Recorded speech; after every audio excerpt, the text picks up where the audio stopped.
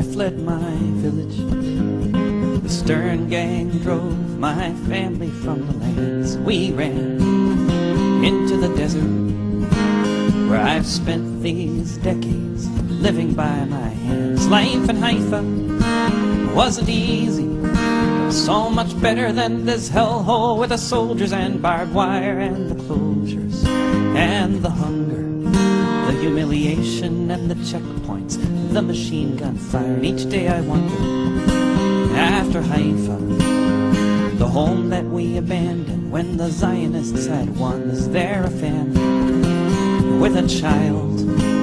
Does its father love it as I loved my only son before the soldiers shot him down, riddled him with bullets in his back and in his head? Home in Haifa, in my house, does his father know the pain there is in an empty bed?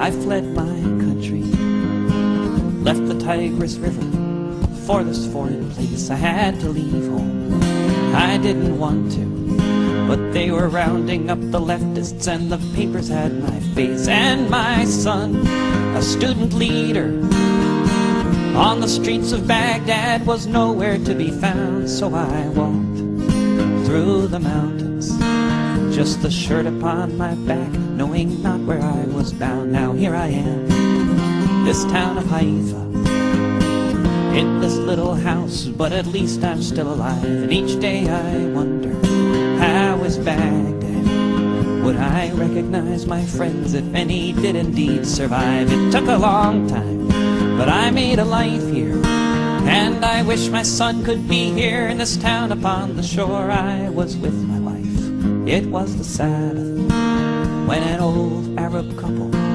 knocked upon our door.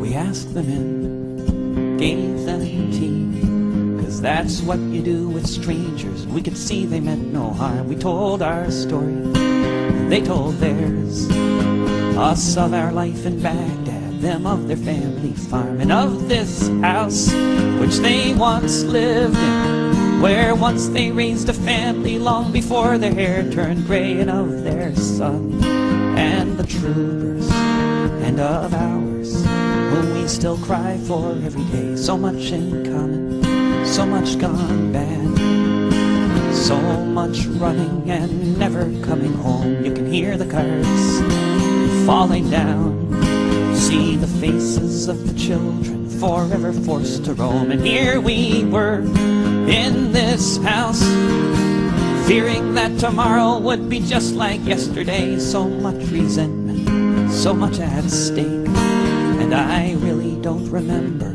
who was the first to say, in one world, in one village, in one home, let us live together.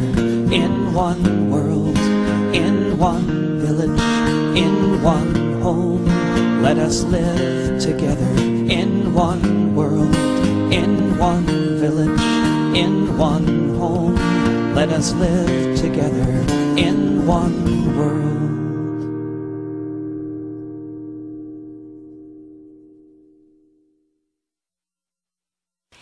If you found this presentation moving, if it made you angry, I think that's good, I think that's appropriate, but it's not enough.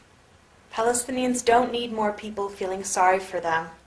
They need people to take action on this issue, and here are some ideas for taking action. First of all, do your own research. You don't have to take my word for it, but go beyond mainstream media sources. Go to Palestine or support somebody who is.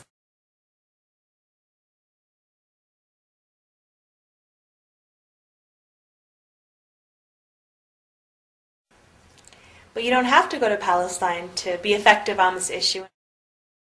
You can get involved locally.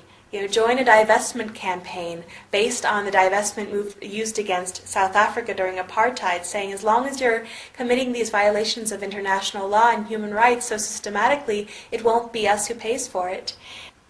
You can join a Palestine solidarity group. You can write letters to your local media if you find that what's reported is biased. Call or write or even visit your representatives. Tell them what you think. Let them know that their constituents care about this issue. And finally, talk to your friends and family. Ask people in your community, do they know about the wall? Do they know about what's happening in Israel and Palestine?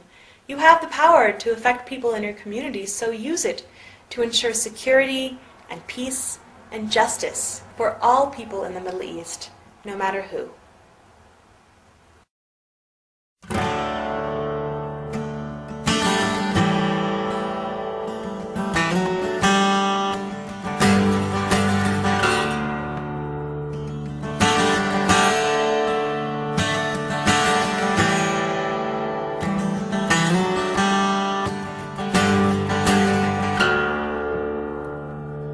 It was another Friday morning. I was among the olive trees, out looking for birds to catch, my father, his friends, and me.